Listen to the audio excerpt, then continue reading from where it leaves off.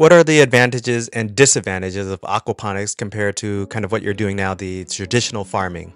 Welcome to the Pursuit of Coconuts. My name is Poland, and we are working on building a global social enterprise to combat food insecurity, corruption, and support local farmers. Starting here in the Philippines, in the center of Visayas, we have built the first large-scale aquaponic farms here in Bohol.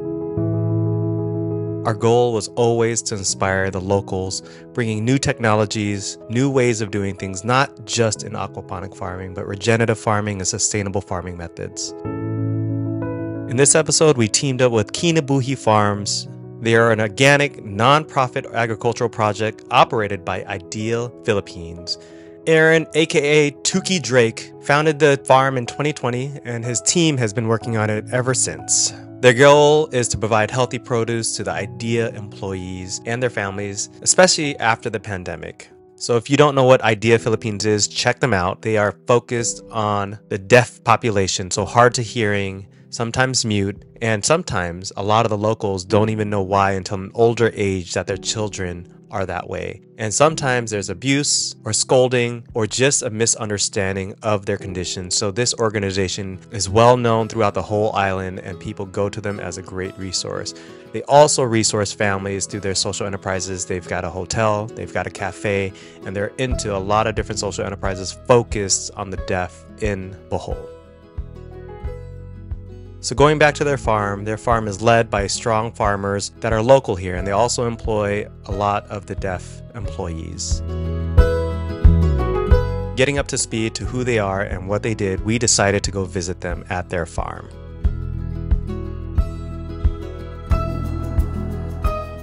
All right, farm visit day, and today we are visiting Kinabuhi Farms. Kinabuhi. Okay, so what does this mean? It means life. Life farm, established 40 years ago. A bunch of stuff, and this is their 3 hectare, so that's about 6 acres of farm that helps support the deaf community. So we're gonna check this out. We're excited to see what they've got going on, and just the community that they serve is an amazing cause. We wanted to learn more of their traditional farm and also how and what really works. They do have a section that has hydroponics. So we wanted to see if they were profitable, how much they're producing, and what type of impact they were making in the community. We met up with Athena for the day, and also Kuya Noel. He is the main head farmer of the place. Just great people for a great cause. The deaf usually have a hard entry into society with jobs that do not serve them well, and also not having the educational system tailored for their needs. Now, IDEA Philippines and the founder has done a great job of creating schools, medical help with hearing aids and more, and also job opportunities. And through the farm, they were able to hire so many people. Now, the question would be, is the farm sustainable in this social enterprise for them? They do have a cafe that uses a lot of the organic vegetables and produce that comes off this farm. The other part is they're able to donate a lot of the food to the families in need. When the farm was started, part of the harvest were given to the vulnerable families that lost their jobs, especially the deaf. Yeah. And then for now, we sell the produce to the restaurants that we have in the Diamond and Garden Cafe also, and to the employees. Got you. Okay.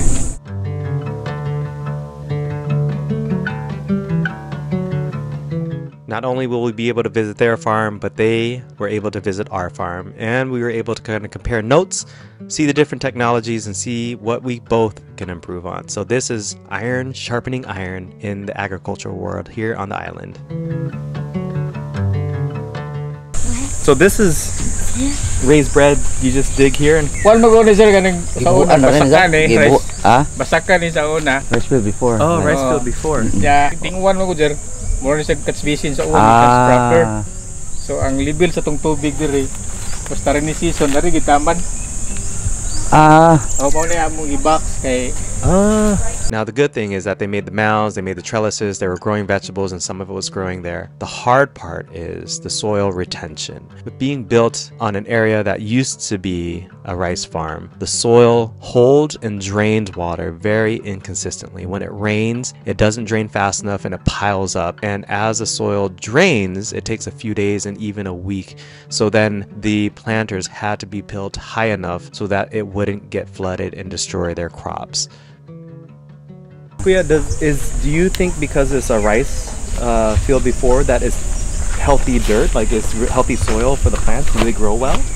Or is it harder because Well, siya sir, maayog yuta, healthy ang yuta. Ang problema lang kay gahi siya. So this is a lot of clay then? Oh, ano sir, ano? Clay. So there's a lot of clay, and you can kind of see how rocky it is in the soil. So there's a lot of soil development that they have to do. So they have vermicasting, and they pile the debris in here so that it can break down, and they have to keep these beds to keep the soil in place. Since it used to be an old rice farm, there's not a diverse set of nutrients or organic matter that had been built up. A lot of it is just mud and soil and silt, and also in the rice fields, they usually just cut the rice and the weeds and just let it rot and do its thing and decompose there. So this soil may not be filled with the best nutrients for the plants. So there was a lot of things that they had to add to this. So it was great that they were producing and getting produce out of this. The hard part is the maintenance with the rains, the floods, the bugs, and the soil having to get developed. So there's a lot of digging, turnover, tilling, just meant that there is a lot of challenges. Kay mano-mano mo niya to, magunta equipment sa itong farm. Mano niya to. Manual, very manual. Yeah. Very manual. Pico, pala, ragid, wa may equipment yun nga like tractor, wala. No tractors, no. It's great that it produces, but the manpower to produce what it was producing out of this farm just wasn't efficient enough to call it a sustainable social enterprise. As we headed to the second part of the farm, I chatted with Kuya Noel, the farmer. I realized a couple of things. That he was passionate about what he was doing, that he cared about the people he was working with, and that there was a lot of challenges going on the farm. And I think the pressure of making sure that their output is more than their financial input was one of the biggest things on his mind. The second farm was larger, more organized, and had sections, and it also had the greenhouse, which had the hydroponic farm. Now, hydroponics is quite simple. You just need a low electricity pump, pumping water consistently through pipes, feeding it through a series of layers that then have the growth medium in pots or cups, and then they grow simple lettuce. And this system was working for them. The pluses and minuses of the simple hydroponic system is that they continually had to buy nutrients for their plants. And also upkeeping the greenhouse, building it with bamboo and simple plastic, was one of those things that they had to keep monitoring, fixing, and maintaining. And they had a chicken area, but it wasn't a main focus. So it wasn't a main supply of eggs or protein or chickens being sold. They just had that as a trial and test and trying to figure out what they should do with it. So we walked around the farm, checked some more stuff out, and I really appreciated their effort and not giving up on the farm. Now here's the crazy part. One thing that I would never have thought about. Monkeys by the neighboring hills. The monkeys are coming from that mountain over there, and they're coming and eating the fruit. So now we've got competition on who's harvesting what and who's eating what. So not only do you have to deal with the elements, but you've got to deal with the local animals. And you can't do anything about that. This is their land, this is their territory. We're here just borrowing it. Can you imagine? Monkeys as a pest. So all in all, beautiful farm, lots of work being put in, lots of care, lots of passion, and lots of challenges. So now we go to our farm. A few weeks later, they were able to make some time, and they were so interested and curious about this aquaponic farm and what the heck does it do. We showed them how the system works, how the pumps work, the purpose of the fish, the outcome of the plants and vegetables, and just how it all came together, and they were very impressed. Lots of discussion, lots of questions went back and forth, and here are some of their responses. Sa mga aquaponic system nga akong nabuan, kini pa kudo nga purely tubig ang dagan sa kuan. Pero nanay hydroponic. Nanay hydroponic taghan, pero sa sistema nga gigamit lahi ni siya nga aquaponic system diri sa atos Bohol ang mga gamit og hydroponic system. Pwede ra maggamar agad. Gagamit yan sila chemical. Mga kanindot mo lagi double purpose magod na tilapia.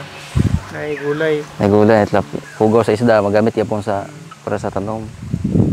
After seeing the aquaponic farm, their attitudes changed. They kind of looked at it and said, wow, this is actually fun. The labor doesn't look too hard compared to what we're doing, and this is actually something I can see myself doing even as a hobbyist. So more so creating a job around the aquaponic farm would be inspiring to a younger generation that is interested in technology, efficiency, and using the modern ways of doing things. Yeah. Kunya, ang umabot na mga henerasyon sa mga bata, mambil, mga anak sa mga dep na to, ma-encourage sila yan kay di man kayo hagod. Hindi na sila mo, ang ila, ino na lang sila mo sunod, mo maintain ba? Mga bata ba? For like the new generation? Yeah. The new generation in the cities already, Manila, things like that, they're starting to build on top of the roof close to their house because they enjoy it, but then they're not the ones that it benefits. They just enjoy it because it works good and they like the idea. But the farmers over here and the people in Bohol will benefit the most because we're in the province still. Okay, ma-excite mo mga batan mo trabaho siya nga ni. Kanang bago nila ba, new to them. Yeah. They're My goal is that the farmers here, if they learn how to farm efficiently, even if it's not aquaponic, but just farm more organic and supply a lot of the resorts here, they'll make a good livelihood already. And then they can build a small aquaponic system just for their family so that they eat healthier. We can save a lot of water. I mean, you're talking about 70 to 90% of water savings. In aquaponics, plants grow a lot faster, up to 50% times as fast, and you can also plant about 4 times in the amount of space. And this is compared to traditional farming in regular soil. Isla Eden also has some really cool livestock. We have a pig pen that we created using simple scaffolding and filling up the pen with rice hull, how we use local materials to really get creative and not kill our bank account. So that was one thing that they were really impressed with, looking at it as an opportunity for themselves to do efficient livestock farming and create different tiers of farming and methods to create income, more efficiently creating income for their social enterprise, which would support more of their cause. What did you find interesting about the aquaponic system? Una, na-intrigue kami sa aquaponic system tungkol kay among nakita nga diha sa aquaponic system, labing sayon siya kumpara sa naanda nato nga mga buhat diha sa panguma. What are the advantages and disadvantages of aquaponics compared to kind of what you're doing now, the traditional farming?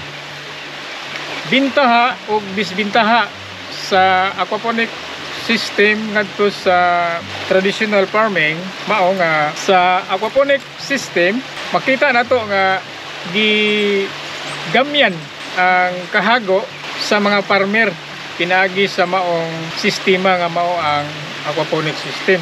Kay ang traditional farming nagkinahanglan siya og igong manpower, nagkinahanglan ta og cultivation sa yuta nga dili na mahitabo sa aquaponic system. With food prices rising, do you think aquaponics can help with the food insecurity problem that we might have here in Bohol?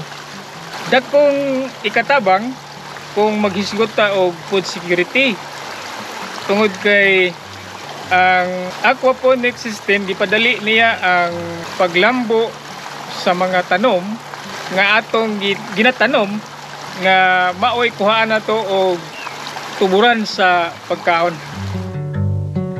One thing that I appreciated about this visit the most was that we were 2 people from 2 very different places doing the same thing, farming, in 2 very different ways. So we built a great bond and we look forward to what's to come. Definitely going to share some more ideas and help them develop some efficient ways to get their farm to profitability. And with that, they would be able to use that to bless their community, bless the lives of the deaf that they serve, and also bless the families that surround them. Makahimo ba mi ni makapangay mi yung idea kung musugod na mi sa amo dito sa among farm? Yeah, we would definitely go there and then look at the land first, see what's available, and then see what's going to be best and what's going to be the most cost efficient too, because what you have already, like the area where the fish pond is, you can use that still. Shout out sa talang pursuit of coconut diri sa Lubuk, Bohol. Salamat. Thank you. Salamat po. Salamat. What a great day with visitors, but when you have a son like this, it's always a great day. A curse. No, joking. It's always a blessing with the family here, but we had a great visit from Kinabuhi Farm They came here to look at the newer technology and also get inspired, and boy, I'll tell you what, they were very inspired. Now the question is, how do they implement parts of it or some of it, or an aquaponic farm on their farm? How do we inspire them to look at new ways of farming, whether it's raised bed farming, polytunnel farming, or just kind of using the resources? So this is a team effort on this island. If you're a farmer, hit us up. We want to work with you guys some way or another, one way or another. If you're not a farmer, but you appreciate them, or you appreciate eating, which should be all you guys, please support the pursuit of coconuts, our journey. This is Isla Eden, our aquaponic farm. That's a social enterprise. That's going to be a global enterprise bringing apothecary goods and agricultural goods developed here and innovated here, made here in the Philippines, and brought to you around the world. So we're looking forward to this partnership with the farmers, but also with you guys and your support. Follow us on all of our platforms. Every like, every comment, every watch really helps us propel this dream forward.